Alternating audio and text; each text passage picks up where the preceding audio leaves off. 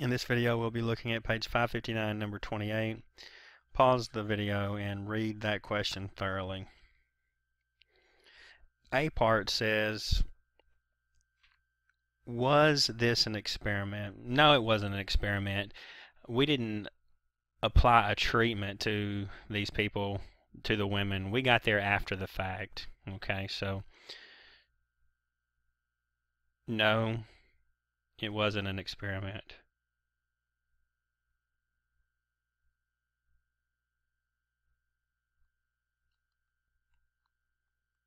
Okay. In the experiment, we apply treatment. No treatment was applied.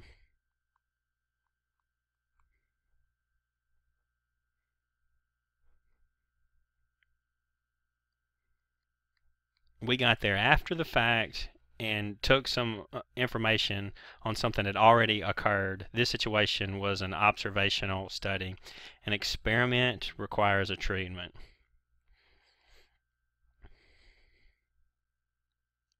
B. Test an appropriate hypothesis and state your conclusion in context. Well, we're going to use our hypotheses,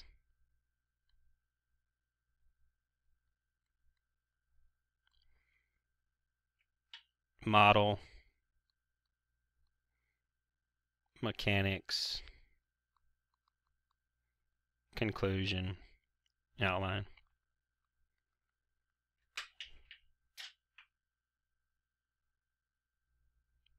First hypotheses.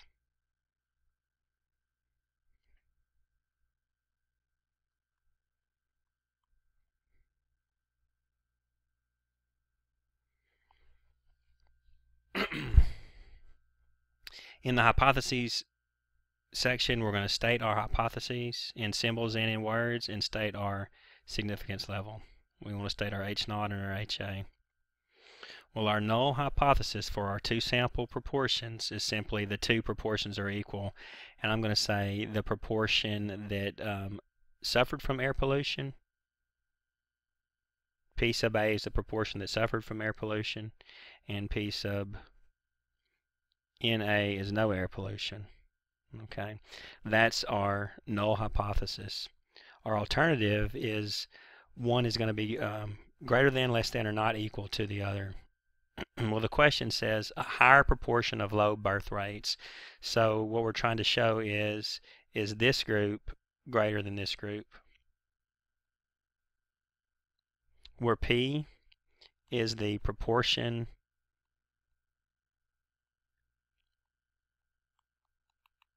of low birth weight babies.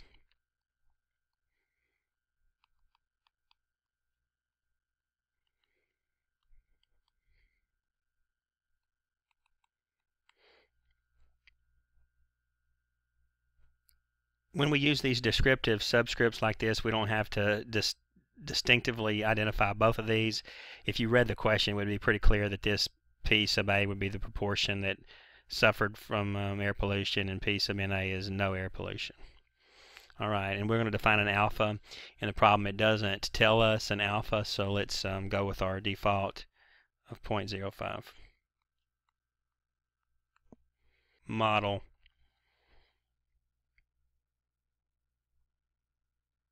In our model section, we're going to state what test we're conducting and then check the conditions. So our test is a two proportion z-test.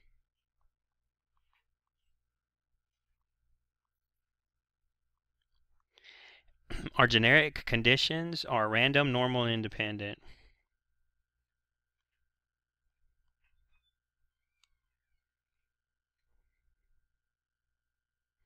I'm going to put independent second because the normal condition is going to take a little checking here.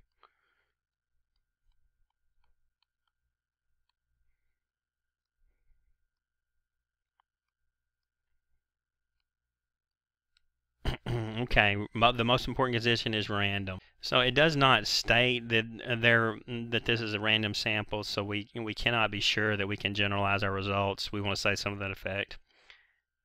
Not stated. Proceed with caution. That is, we we might not be able to necessarily generalize our results.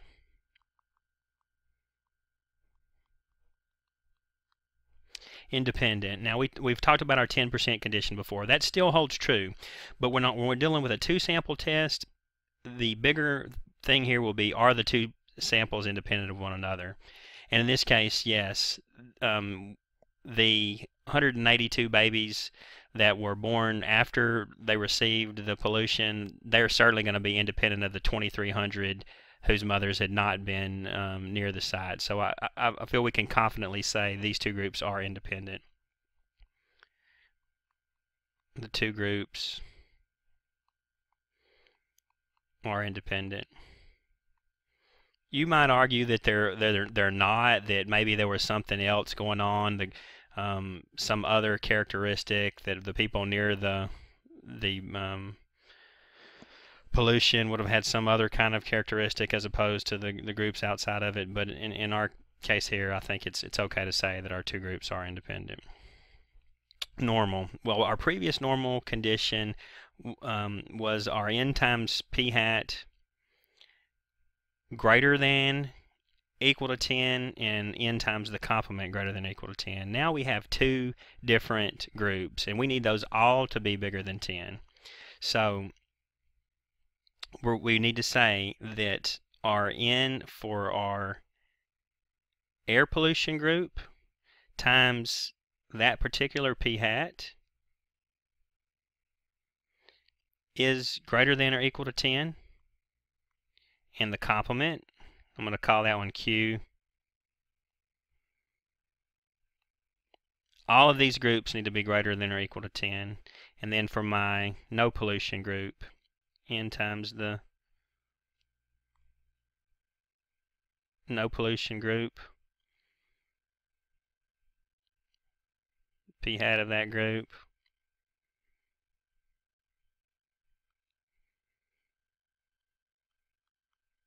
and the sample size of the no pollution group times the p hat, pardon me, times the q hat.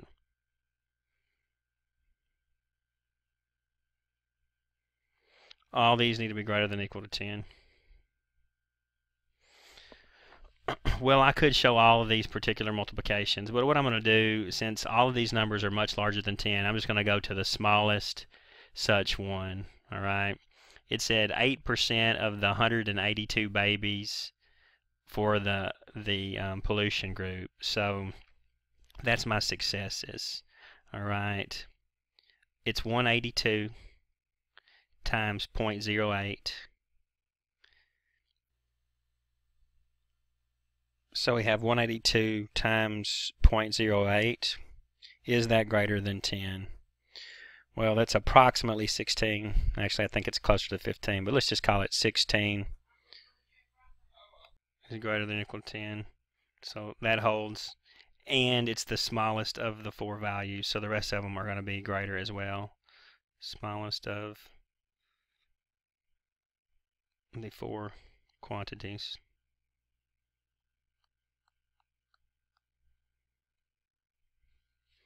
All right, so that's our normal condition.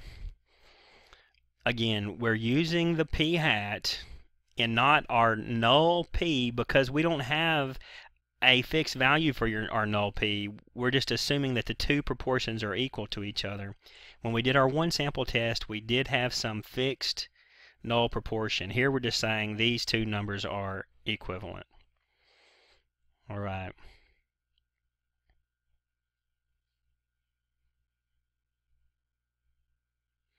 Next, mechanics.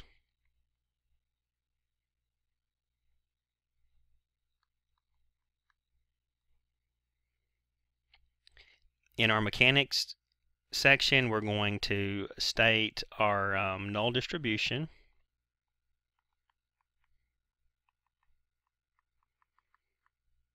The test statistic, and the p-value. Okay. For our two for our two sample test, we're going to skip the construction of the null distribution in the mechanics. You certainly need to be able to construct the null distribution. You certainly need to be able to understand specifically about the standard deviation. All right, and so check the example on page 550, 551. Page 551. This will specifically talk about calculating the standard deviation or the standard error of our statistic. Okay, but just in terms of us reducing the amount of things we're having to write here, for our two sample test, we're going to omit that null distribution. So all we need is our test statistic and our p-value. Well, we know the test stat is going to be a z, okay, and we can simply use our calculator to find this value. So coming to our calculator, we will go to stat, then tests, then two proportion z-test. Okay, and our first group is our air pollution group. How many successes do we have?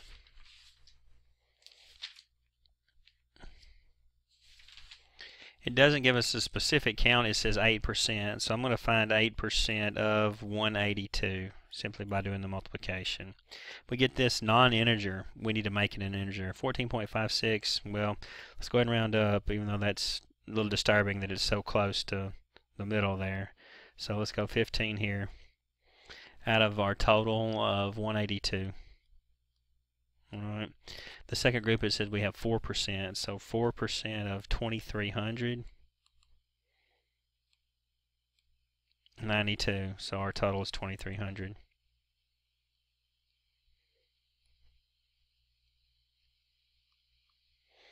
And we're ready to calculate. Alright, our test statistic is 2.71. That's a lot of standard deviations out there. And the associated p-value is going to be pretty low. 0.003.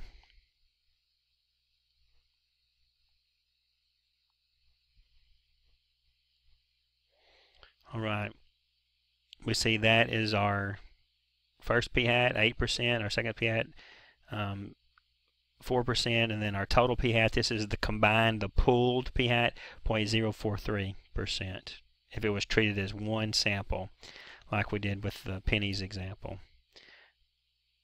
First proportion, second proportion, pooled proportion. Right.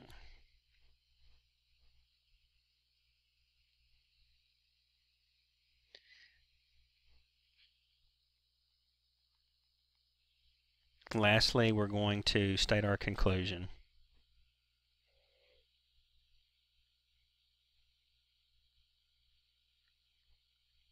In our conclusion, we compare, conclude, context. Since our p-value is less than alpha, our p-value is low, reject the hoe. Our p-value is 0.003, our alpha is 0.05. Since p-value is less than alpha, we reject H naught. There's my compare and my conclude. Context. The data suggests HA, and HA is the air pollution babies have a greater percentage of being underweight. The data suggests the proportion of underweight babies are greater.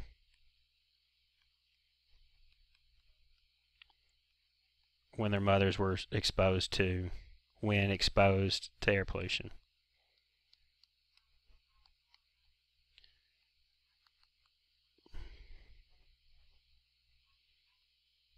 Before their birth in the womb, prenatal. Compare, p-value less than alpha. Conclude, reject H0. Context, the data suggests, and this is HA, the proportion of underweight babies are greater when exposed to air pollution. All right.